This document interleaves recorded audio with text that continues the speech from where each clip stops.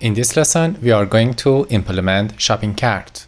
By the end of this lesson, when you add a product to the cart, you will be redirected to a screen like this, and you will have a list of products in your shopping cart. You should be able to change the quantity of a product or remove the product from list. Let's implement this feature. Here is the plan to create cart screen.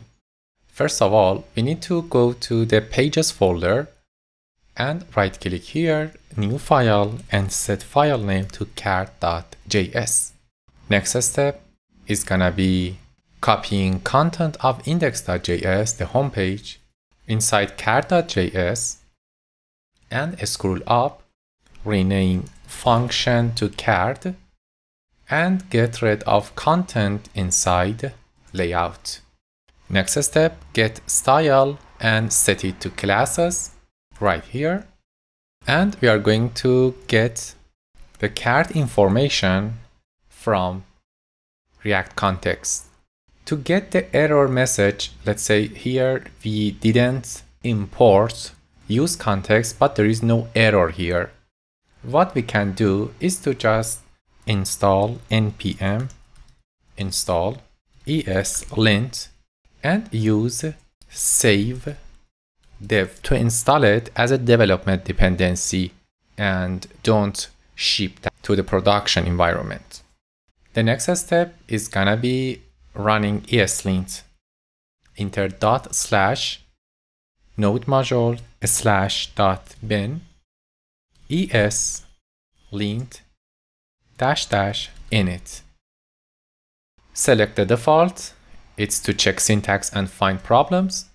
JavaScript module, React, No for TypeScript, browser, JavaScript, and press yes to install ESLint plugin React, which is a dependency for this configuration. After initializing ESLint, you should get all basic error messages so you can fix them, like this. Let's fix the errors here.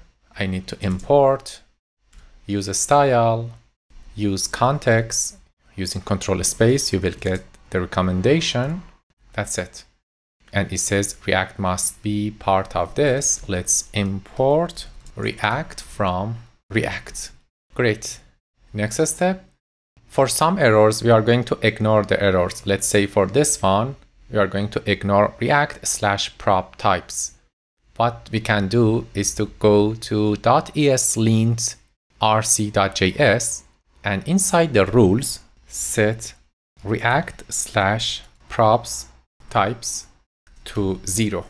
There is no error here. Next step. First of all, we need to check cart.loading. If we are loading cart, we should show circular progress like this. Otherwise, if we have loaded the cart, we need to have another check.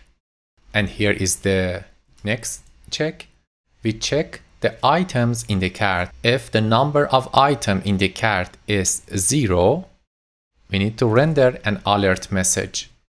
And the message is cart is empty and a link for going to homepage for shopping. And the last case is gonna be showing cart items. I just create a React fragment like this, and inside React fragment we are going to show cart items. Let's import circular progress here. For showing shopping cart screen, first of all, I'm gonna show heading 1 and set the heading to shopping cart. After that, create a slide like this. Inside a slide, create a grid because we are going to show 2 columns. And for the first column, set MD to 9 with the wide screen in a bigger section, which is gonna be shopping cart items, and the small section, which is action part to proceed to checkout. Here we are going to create a table, so use table container from material UI and create table itself. Inside the table, we need to create table header. And here is the table header. It includes name, quantity, price, and action. Quantity and price set align to right. We're gonna make them right aligned in the screen. Use control space to import elements from material UI like this. And for table body, create a table body right after table header. And inside that, use cart.data.line items to map each item in the shopping cart to a row in this table like this. So for creating a row, I use table row set key to cart items.name. It's gonna be the product name, and the first cell is gonna show product name. For next cell, we are going to create a select box to make it possible for user to change the item of this product in the shopping cart. Let's import select, and we need to define a handler for quantity change in the cart. Also import menu item here. We'll define it later. Let's go for the next cell. The next cell is the price. It's super simple.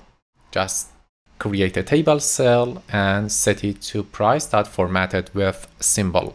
And the last cell is gonna be a button. Create a cell, inside that define a button, import a button from material UI, and this button is going to delete or remove an item from shopping cart. We need to implement remove from cart here. Before going for implementing quantity change handler and remove from cart handler, let's create a second column. It's the action column. So right after this grid, create another grid. It's, an item grid.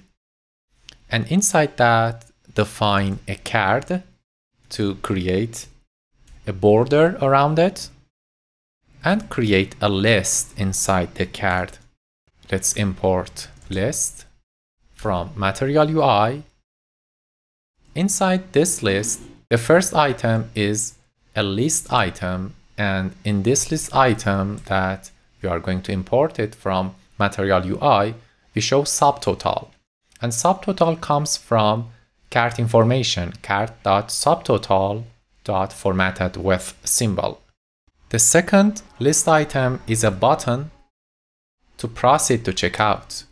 So we need to implement proceed to checkout handler here.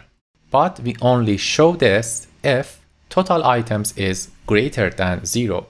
Because I'm going to render this screen only in front end, not in the server side, at the very end, I'm gonna get rid of get static props, and instead of it, I'm going to use this, use dynamic. Dynamic is a function from NextJS, and by having this setting SSR equal to false, this page will be rendered only on the client side, on the front end, not on the back end. To fix the issue with export default, scroll up and get rid of export default for the function. Also scroll down at the very end and press Ctrl space, and we need to import dynamic from next/dynamic here. Okay, let's implement event handler. The first event that we're going to implement is remove from cart handler. It get list item, and inside that we get an instance of commerce from CommerceJS, and we call this API commerce.cart.remove this line item, and then we update the context with the updated cart from CommerceJS. Press Ctrl space to import it.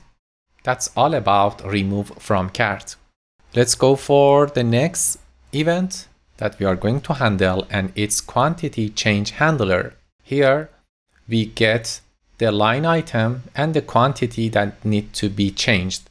First of all, get an instance of get ECommerce of CommerceJS And then we call update method on cart object. In this method, we introduce the ID of line item and the new quantity. And after that, we update the cart in the React context. The last event is proceed to checkout handler, and here we simply redirect user to checkout screen. Press Ctrl space to import router from next/router here. There is no need to have products here. Let's get rid of it. And also the cart and box. Good. We implemented the cart screen. Let's import table body. And there is no error in the code. Let's check the results. Here I select the product, add it to cart. Here in the cart screen, I have shopping cart, list of products, and subtotal. Let's change the quantity to 3. It just changed. For action, in the remove, let's make it right aligned.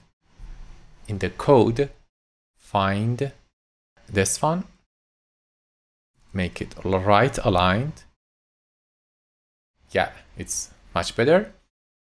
Let's click on remove. You get this message, cart is empty, go shopping. Let's test it again. Select this product, set quantity to 3, add it to cart. Select another product, set quantity to 2 and add it to cart. We have 5 items in the cart, and here is the cart screen. If I click on proceed to checkout, I will get an error. Checkout screen is the topic of next lesson. What we did in this lesson is to create a shopping cart like this, and for next lesson we implement checkout. Until that lesson, bye bye.